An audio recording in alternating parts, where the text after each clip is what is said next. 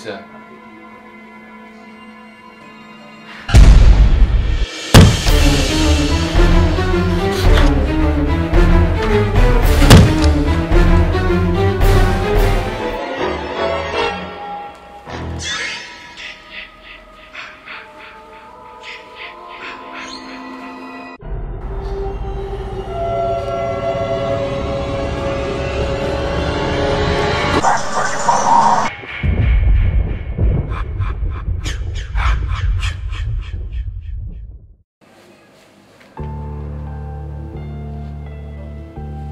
Jason? Wow, looks like I do really have powers, eh? Sweet. That's the third time I've defeated Jason. Well, second time's a copycat, but still counts. Looks like wherever he is, he's in a better place than here. To make sure he stays there. Wherever you are, Jason, whatever sequel movie you're in, just remember, Andrew beat you.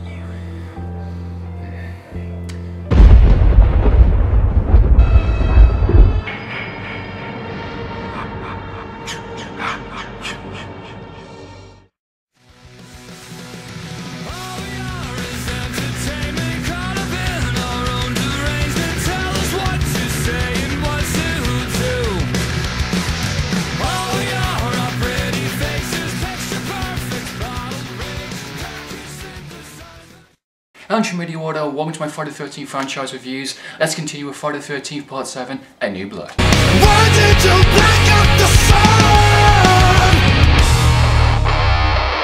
The film was released in 1998, this is 2 years after Part 6 of Jason Lives. The film was directed by John Cole, whose main talents lie within kind of special effects, kind of makeup, prosthetics. He's done behind the scenes work with Nightmare on Elm Street 4 and Halloween 4.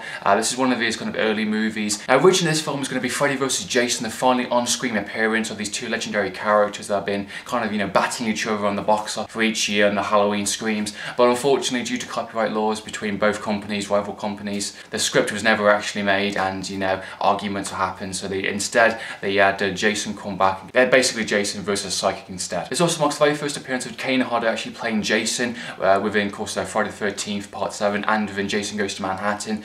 Fans fall in love with this version of Jason, and he's been known as the character ever since, and he's got so much respect and feedback. He's the most favourite Jason. Fans of the Friday the 13th franchise absolutely love his interpretation of his character, and I can see why. He did a pretty awesome job in this movie. The story follows a young Tina who has special kinesis abilities and accidentally kills her own father. 15 years later, she comes back to the original lake house to kind of resolve her issues and kind of resolve this rage that is building up inside her. At the same time, there's a bunch of teenagers that are having a surprise birthday party next door over in the other side of the lake, and by accidentally she actually brings Jason back from beyond the grave, from beyond the lake, and he rises up to kill and, you know, do what he does best. The opening of this movie has a really cool flashback sequence, you know, going back for all the actual movies, all the Jason kills, and they're going back to his grave, and, you know, having this kind of narration saying, you know, Jason, the Jason legend, you know, you cannot kill Jason, he's immortal, people have tried, and he just keeps coming back. And I really like the style of how they did that. It was a very slick, and they managed to show some of the best kill scenes, and they showed,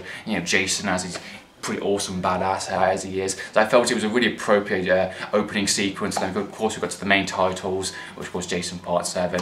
The actual soundtrack is actually, according to IMDb, is recycled sound pieces from the original movies of the original Friday the 13th, which is a bit like, you know, cheating in the sense. It's basically like, I'm too lazy to make my own soundtrack, I'm gonna steal someone else's and just, you know, tweak it a little bit. It actually sounded pretty better than some of the previous ones. It's not as cheesy or kind of funk kind of thing. It's kind of like that kind of attack, soft kind of thing. It's like attack, then a attack kind of thing, and it's a bit like, it's like that pretty much, the soundtrack.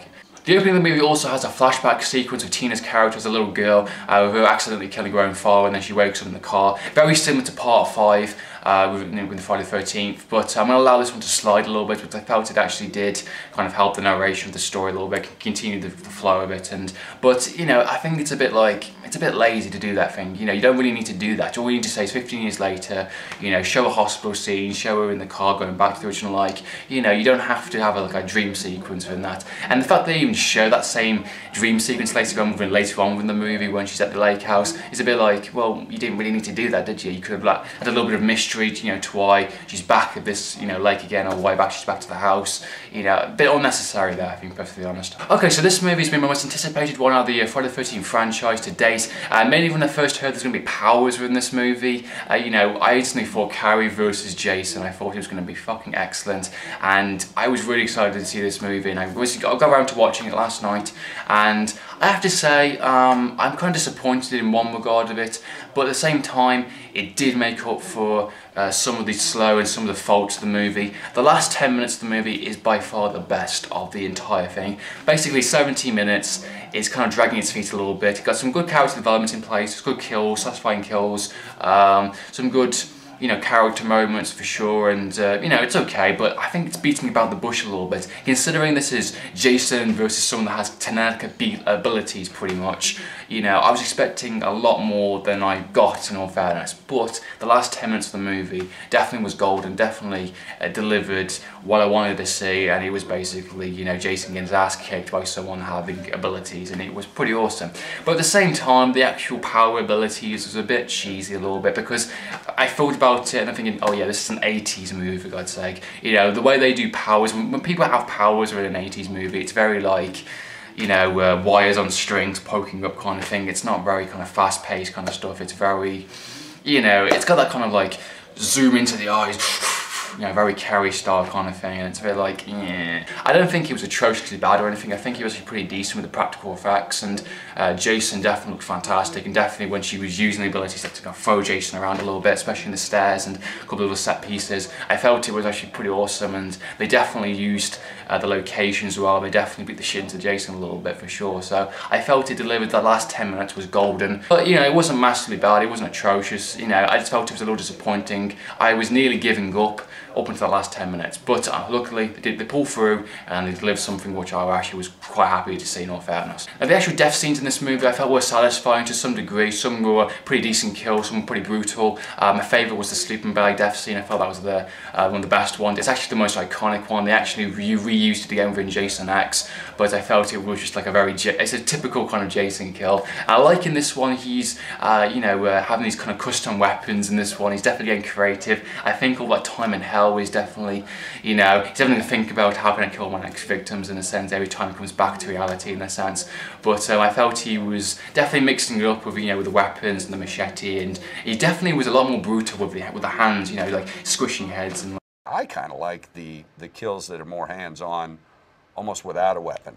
You know, it just, again, shows the power, twisting somebody's head and, you know, until it comes off. That takes some strength. Believe me, I've tried it. It's not easy to twist somebody's head off. And the human skull is much more resilient than you think it is. The later death scenes within the movie got a little bit boring, and it was a bit like very off-screen kills, or very like slash, don't actually see it kind of thing. Within the other movies, you see all of it pretty much, but you don't see much in this one. There's very little blood, considering it's a Friday the 13th movie. But it's hit and miss, you know, I've seen worse edited death scenes. I think this movie is heavily edited from an uncut version. I don't know if there's one exists out there, but I felt there is more than I'm seeing here. Now, some of the characters in this movie were definitely there for the body count. You know, there's a bunch of teenagers there for a surprise birthday party, which I felt actually was a pretty decent motive. That's why there's so many teens, and that's why there's so many characters there. Makes sense. But again, they're just the typical ones we've come to love, and we'll get killed pretty much in the Friday the 13th franchise. There's the slutty couples, there's the girls, there's the guys, and yeah, they're gonna get killed very nasty by Jason, of course, and that's what they're there for, and that's what they're purely there for. Some characters deserve to get killed, especially that one woman, which was basically up her own ass, in a sense, you know, basically thinking she can have any guy she wants. She gets killed off because she should, you know, fairness, you know. Some characters I felt were just there kind of thing. Characters in this movie was Tina's character, which I felt was not too bad. I think, you know, for a main kind of survival girl instant, I felt she could have been better done. Her acting was definitely. She overacted in too many scenes, you know, especially when she was trying to cry a lot within some of the scenes. It's like, don't do that because it's not working very well for you. The main character I felt was the best, in all fairness, was Jason's character, and of course the boyfriend. I thought the boyfriend actually was pretty decent. I thought he was smart. The love interest between Tina's character and the love interest I felt was quite natural. It felt right, it felt pretty decent for a kind of slasher movie. actually pretty decent in all fairness. His character was actually pretty decent, and I liked him seeing on screen. Jason's character in this movie, I felt had some pretty badass scenes for sure. I felt he didn't shine the most until the last 10 minutes when he, of course, was up against Tina.